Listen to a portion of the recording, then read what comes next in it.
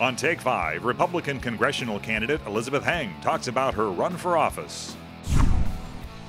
I grew up here in Fresno, elementary, middle school, and high school. I went away to college, ended up coming back to Fresno, creating jobs with my brothers, opening up cellular franchises.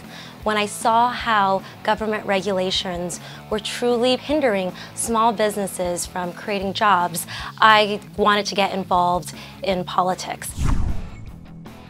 When I went to Washington, D.C., I didn't expect to be there for more than a year, but it takes a long time to truly understand the legislative process. If there's anything that I've been effective in doing, is that's getting legislation across the finish line. I know how to do that, and I'd love nothing more than focus on different challenges that this community faces, such as vocational education, and create jobs here in the Central Valley.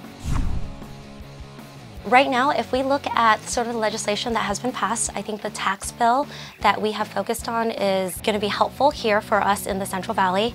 And I'm very excited about the opportunity for, I guess, the transportation bill. That is something that Congress is going to be working on very, very shortly that I think is long overdue. Immigration has been broken for a long time. Every aspect of it is essentially broken, whether that's DACA, that's H-1B visas, that's national security, that's migration.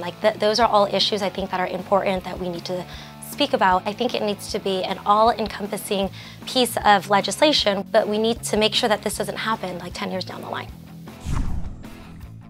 I think that they definitely need to have cooperation with immigration agents, because if in fact they aren't able to do their job due to some of the challenges with sanctuary cities of identifying someone who's committed a crime, then that's a problem because they are incapable of doing essentially their job.